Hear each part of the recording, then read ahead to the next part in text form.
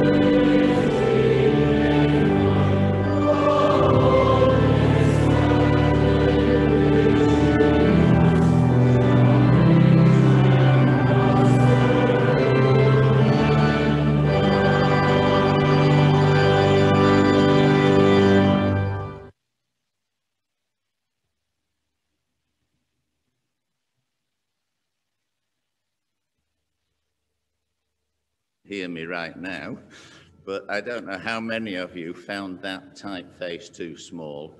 If you did, apologies. One of the perils of trying to do things in a way different from what we're familiar with. Let's pray.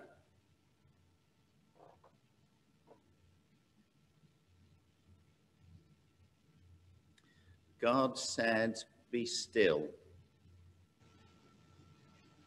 and know that I am God." So that's what we do as we pause to try to take in the fact that God's here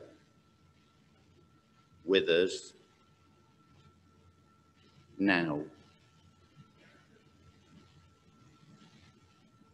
God our Father, we've come here to worship you, and yet sometimes we feel we're just not very good at it.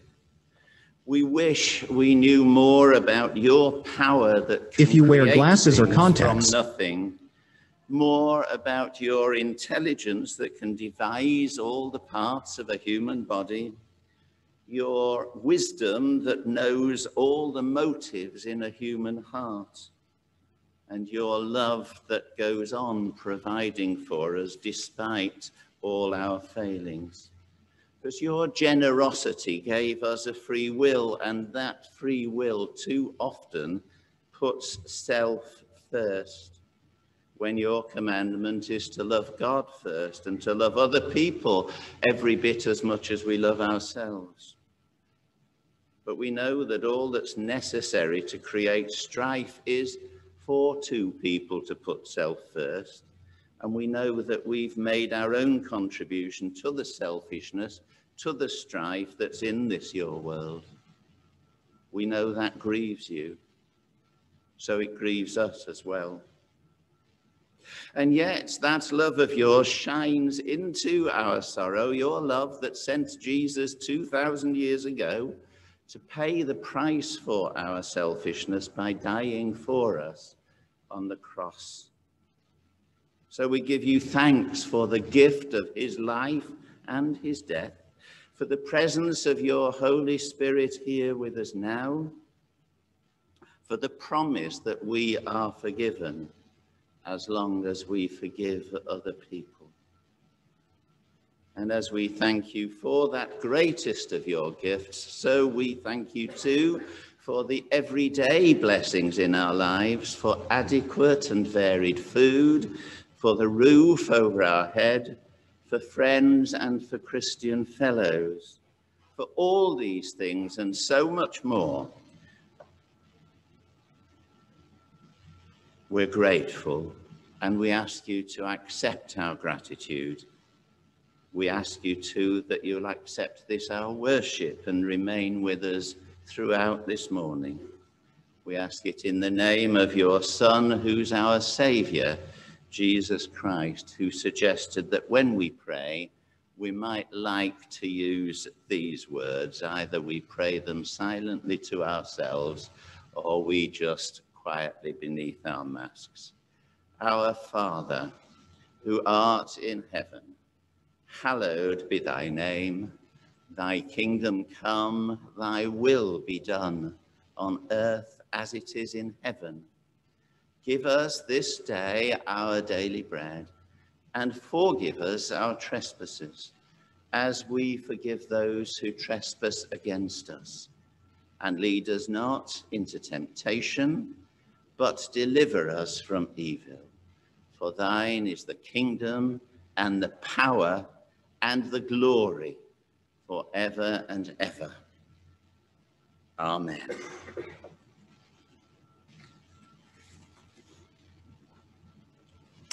I wonder how many of you know which special Sunday this is. Actually, I can think of 3 reasons why today's... We might come to your answer in a second. Is that all right? Because I think your answer is going to be the most important one of 3 reasons why today's special. Is that okay? Right. Reason 1 out of 3, I've been planned at Long Causeway. Well, that's special for me. I don't know whether it is for you or not. Second reason is that today marks the end of Refugee Week. That's why today is called Sanctuary Sunday. And it's suggested that today we might pray for all people who've had to flee from their own home or their own country. But there's a third reason, isn't there? Why is today special? You're a long way away, aren't you? I think I heard that. Did you say Father's Day? Exactly right.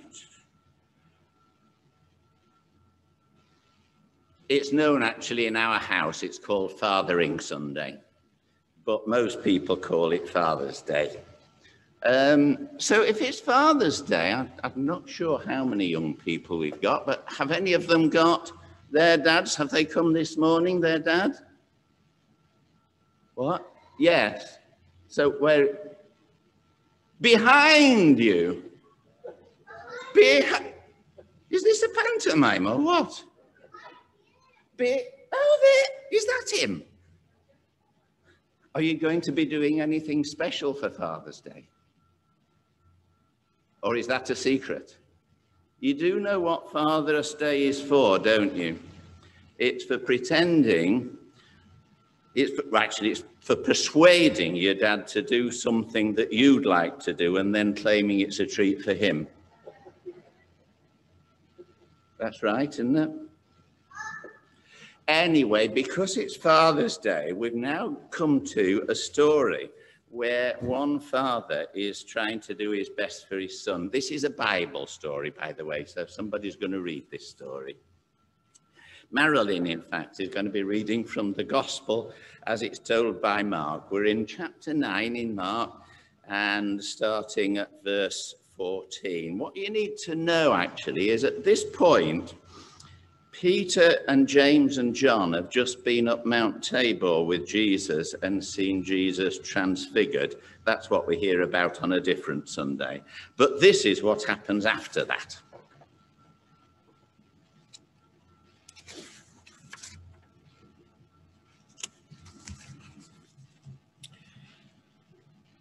When they came to the other disciples, they saw a large crowd around them and the teachers of the law arguing with them. As soon as all the people saw Jesus, they were overwhelmed with wonder and ran to greet him. "What are you arguing with them about?" he asked. A man in the crowd answered, "Teacher, I brought you my son, who is possessed by the spirit that has robbed him of speech. Whenever it seizes him, it throws him to the ground. He foams at the mouth, gnashes his teeth, and becomes rigid. I asked your disciples to drive out the spirit, but they could not."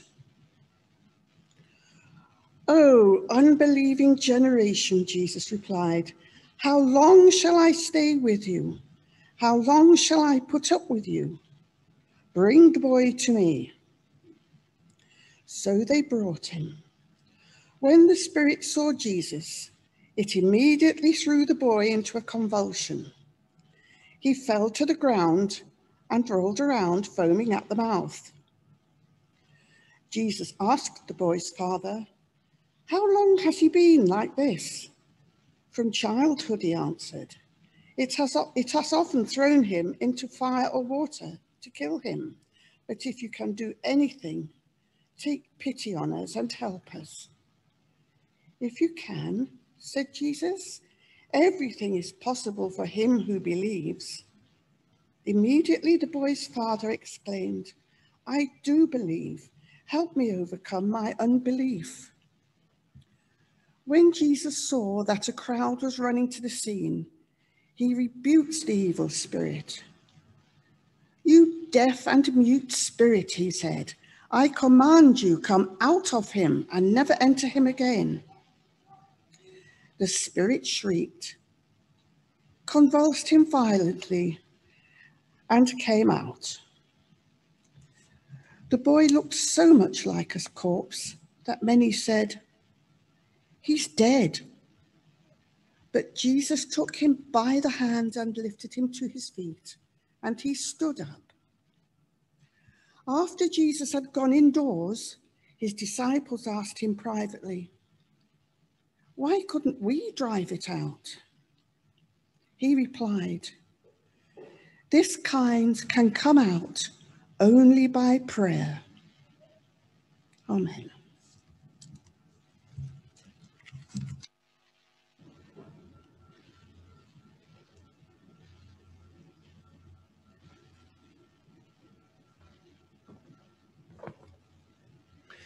Before we spend a few minutes thinking about that passage, could we bow our heads just briefly? Father God, what we know not, teach us. What we have not, give us. And what we are not, please make us. For Jesus' sake. Amen. In the old version of the lectionary, what we just heard was the gospel reading that was linked to the other ones that are set for today. And I've chosen it not just because on Father's Day it's got this father trying to do his best for his son, but mainly I've chosen it because it seems to me to have some important things to say to us about the situation that we've all found ourselves in during the pandemic.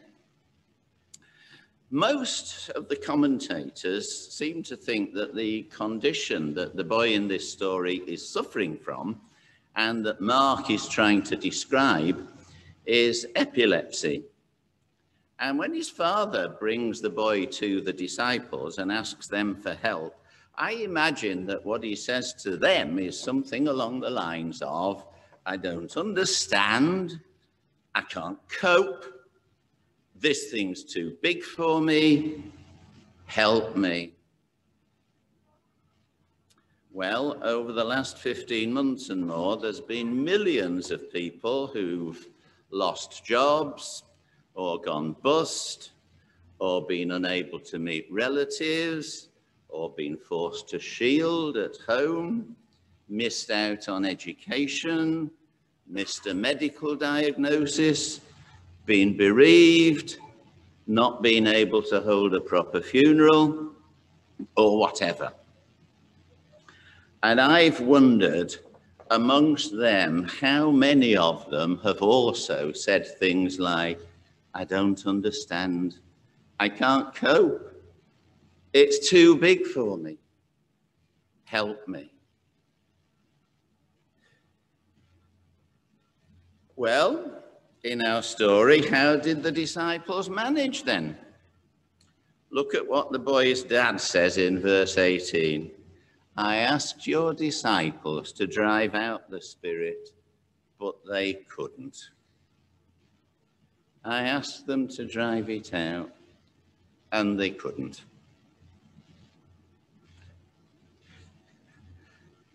I'm not blaming them, because I suspect that we might not have done any better.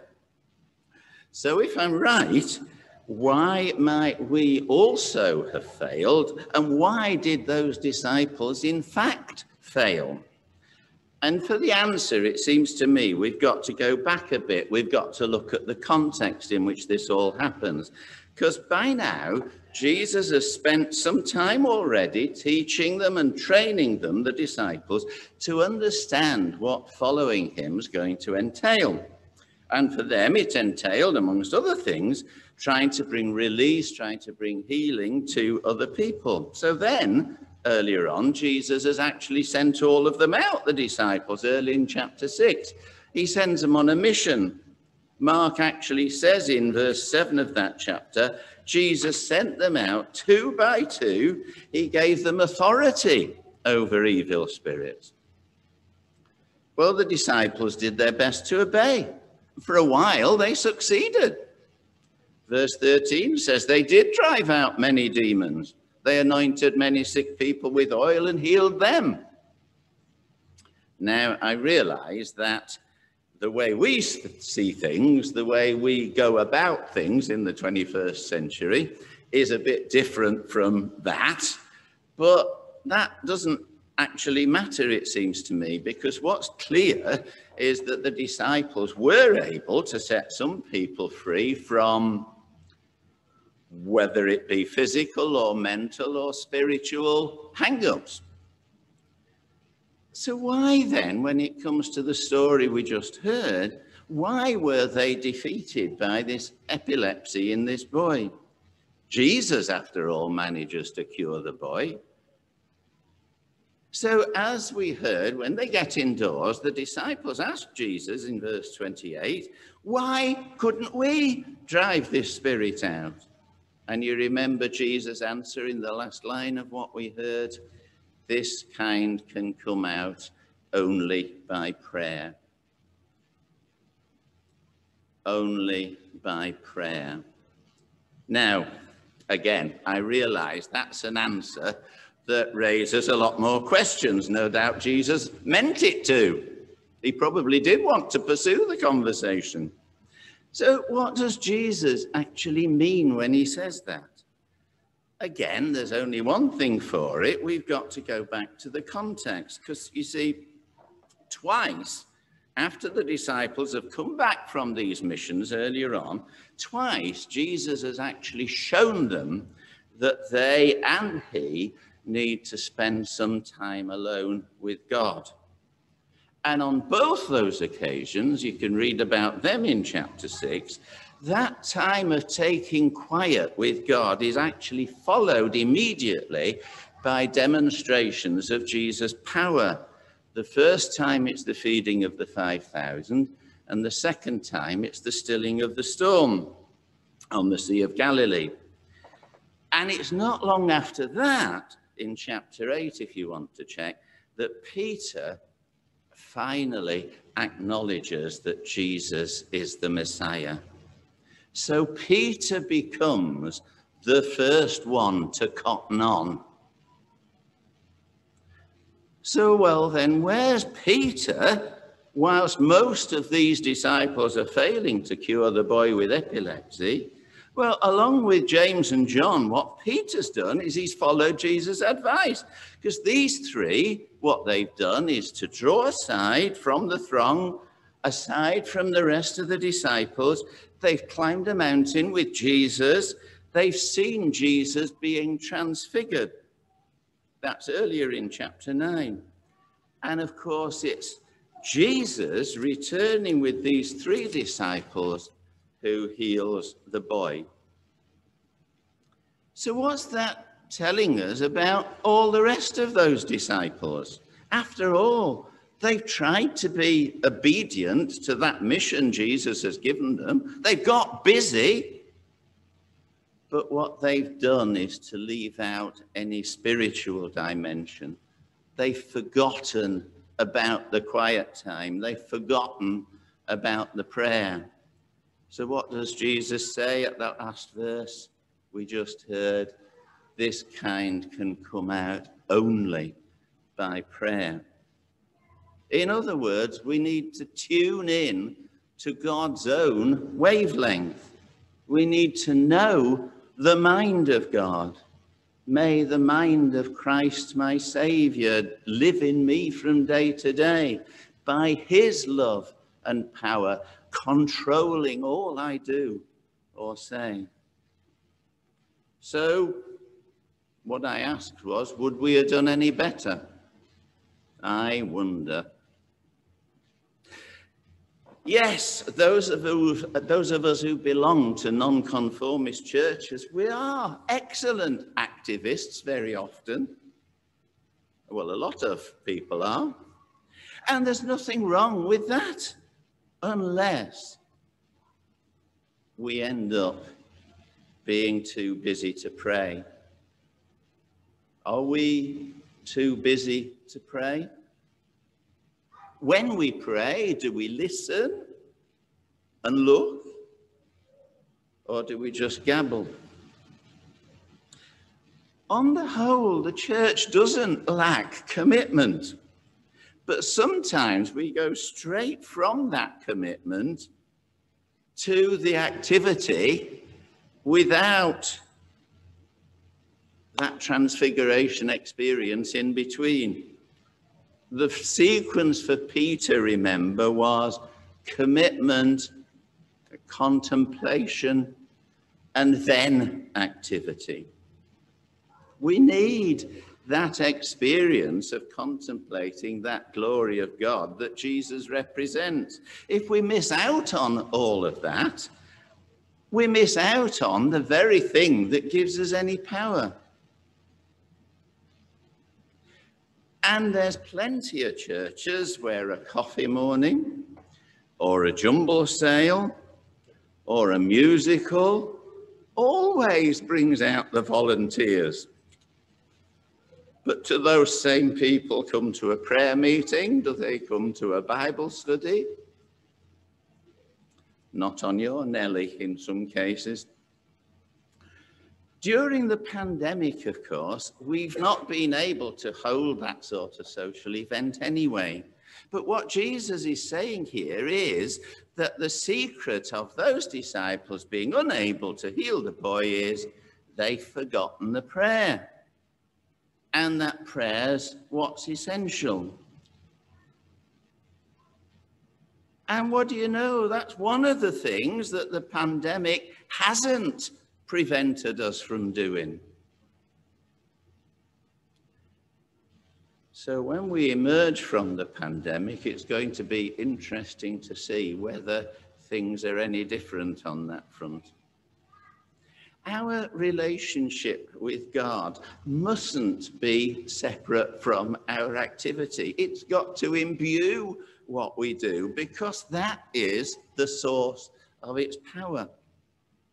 And the logical conclusion to what Jesus is saying is if the church, that's all of us together collectively, if the church lacks power, then the explanation has to be that what's missing is that spiritual dimension.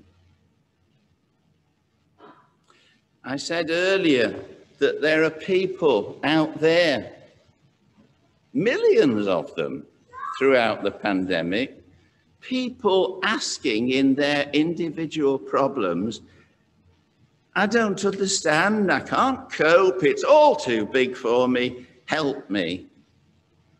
So if we're Jesus followers, are we in a position to help them or aren't we? Or is it all too big for us as well?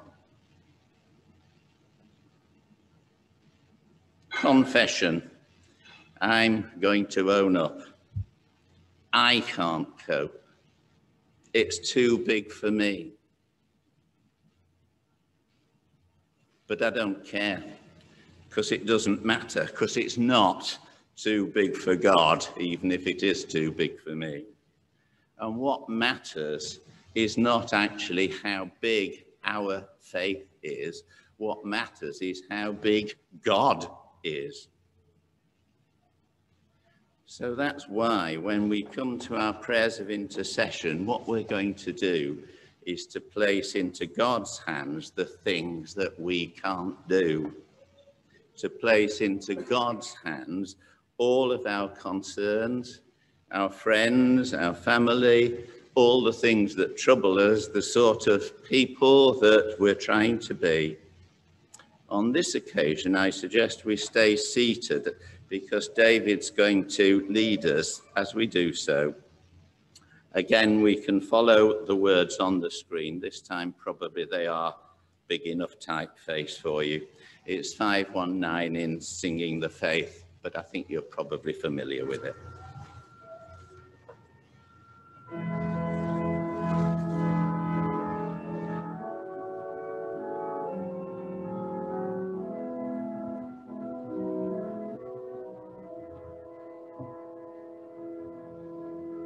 Father, I place into your hands the things that I can't do.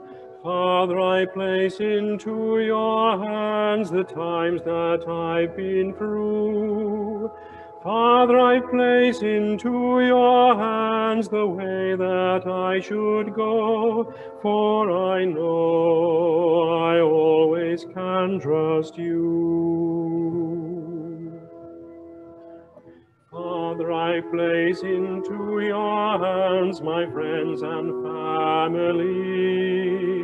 Father, I place into your hands the things that trouble me. Father, I place into your hands the person I would be, for I know I always can trust you.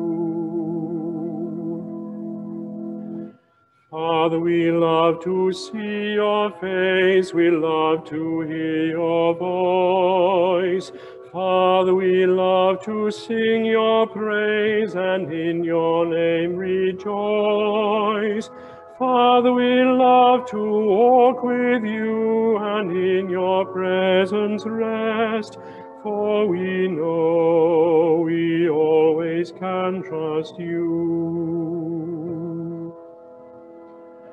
Father, I want to be with you and do the things you do. Father, I want to speak the words that you are speaking to. Father, I want to love the ones that you will draw to you, for I know that I am one with you.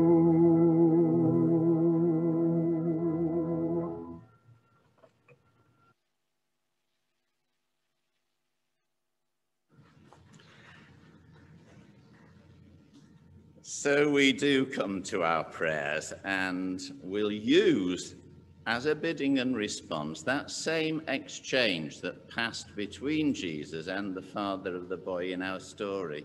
When I say then the words that Jesus used, where Jesus says, everything is possible for a person who believes, would you like to respond, mutter if you must beneath your mask, or at least respond in spirit by saying what the boy's father said, using though the word we rather than I?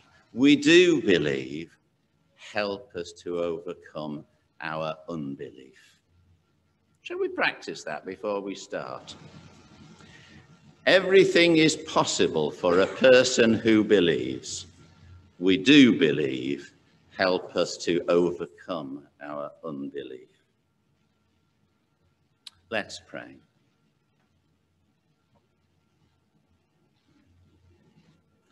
Father, we place into your hands the things we can't do. Father, we place into your hands the way that we should go. We confess then that too often we try to do things in your name without first getting to know your will and your mind. And for that we're sorry. And together we pray for our church, for all the people who hold some kind of office here, all the things that happen here, that together as a fellowship and as a community, we might try to know your will and your mind, rather than assume that we must have got it right already. Everything is possible for a person who believes. We do believe. Help us to overcome our unbelief. Father God, we pray for the peoples of your world, thinking especially of those in countries where there's war or where there's civil unrest.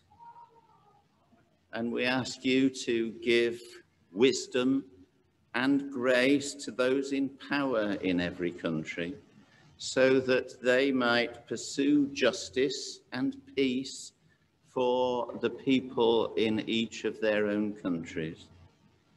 Everything is possible for a person who believes. We do believe. Help us to overcome our unbelief. Father God, we pray for all people in need, for people who are homeless or unemployed, On this Sanctuary Sunday at the end of Refugee Week, we remember those who've had to flee from their own country. We pray for those who suffer from grinding poverty. We pray for people who are ill, and we name before you this morning Chris Palmer and Edith Campbell.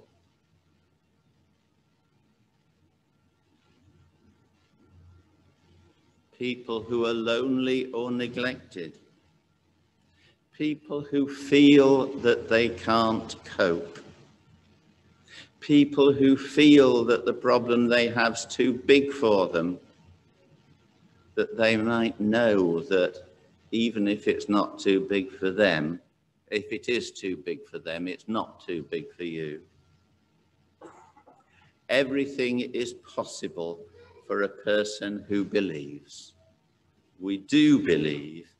Help us to overcome our unbelief. And Father God, we pray for the community of which we are part. We pray for all fathers and indeed all families, relationships within those families, relationships between fathers, between all parents and their children. We pray for all who rejoice as well as all who despair. And we know that this week we shall be meeting people in the shops, in the street, in their home, maybe in our home. So for all people who are our neighbors in Christ, that we may serve them as Jesus would and love them as they are loved by you, for whom everything is possible. Everything is possible for a person who believes. We do believe. Help us to overcome our unbelief. God our Father, you've promised that when people meet in your name, that you're there and that you hear what they have to say. We ask then that you'll answer our prayers, not necessarily in exactly the way that we ask them, but rather in the way that you know to be best for us. We ask it all in the name of your Son, who's our Saviour, Jesus Christ. Amen. So Jesus said everything is possible to a person who believes. And what do you know? In the closing hymn, Charles Wesley says something very similar. All things are possible to them that can in Jesus' name believe. But then he goes on, I do believe in thee. So all things then are possible to me. Once again, we can follow this both audio and visual on the screen. Hum along if you'd like, stand up or sit as you prefer.